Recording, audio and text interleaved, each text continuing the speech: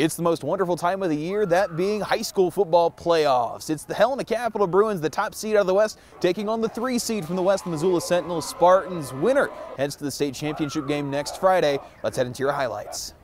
Capital up 7-0 early, and on a night where passing did not seem viable, there were a couple of big ones as Joey Michelotti hits Nick Michelotti in stride. He's got one man to beat. He's got it. He's in for the touchdown. Bruins go up 14-0 early. The Spartans not saying die as Riley Allen drops back. He's got a bit of time. Hits Carson, bites on the floater. That gets the Spartans on the board. It's 14-7. A few possessions later, Allen dropping back to pass again. This ball going to be underthrown, and it's picked off by Nick Michelotti with the one-handed snag. Just 3 plays later, Joey Michelotti finds a wide open Hayden Opitz for the score. Bruins go up 21-7 in the second quarter, but the ensuing kickoff, Brady Kolendick taking this one all the way to the house. We've got ourselves a 1-score game. Final minutes of the fourth quarter now. Same score. Sentinel looking to tie things up and send it into overtime. Allen drops back, looks to his left. The pass picked off by Quinn Hansen. That will do it. Capital headed to the championship with a final score 21-14.